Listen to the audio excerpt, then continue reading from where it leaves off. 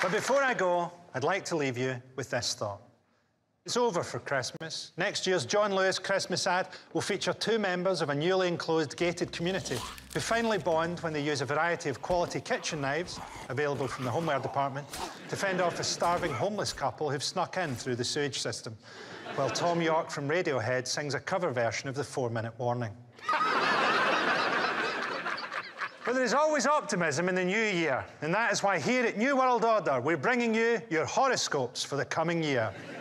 Leo, you will manage to keep your New Year's resolution of sucking less than 100 cocks this year by dying in May.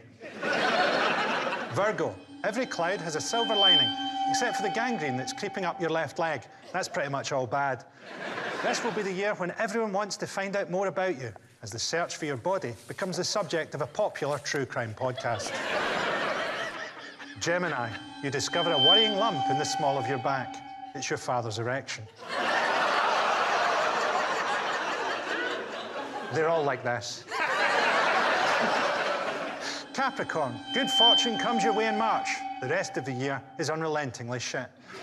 A tentative new relationship turns sour when your body rejects your liver transplant. Around the full moon, you find yourself the centre of attention at a social gathering, your funeral. Taurus, 2023 will be the year you finally meet your soulmate, Beelzemoth, a demon who mates with souls. Aries, after the winter equinox, you will awake to find that you're a giant cockroach and people find you a lot more likeable. Sagittarius, Venus enters your sign through your bedroom window and attacks you in your sleep. This year, you'll tell yourself that the night always seems darkest just before the dawn, even though the doctors explain that you have gone blind. Pisces, this is the year that you discover your inner child, a half-formed twin growing between your spleen and your liver that thinks of nothing but vengeance. Libra, the number 15 will be important for you. It's the bus that runs you over. Scorpio, next year you'll feel the most attractive you've ever felt after you're sent to prison. But you end the year on a high as your body is propelled upwards by a nuclear blast. And finally, Aquarius, you find yourself plagued by negative thoughts, you useless piece of shit.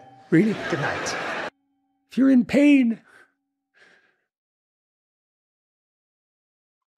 love and truth.